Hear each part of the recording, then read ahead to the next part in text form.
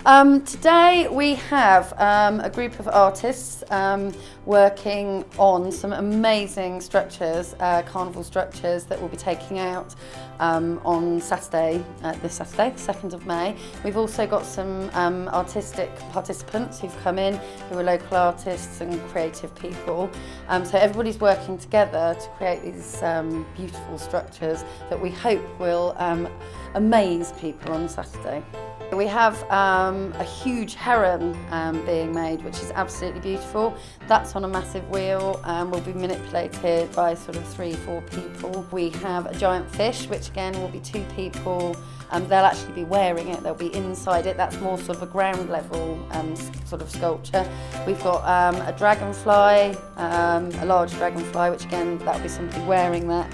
They'll be inside the dragonfly. And we also have some beautiful silverfish that will be up high on the backpack.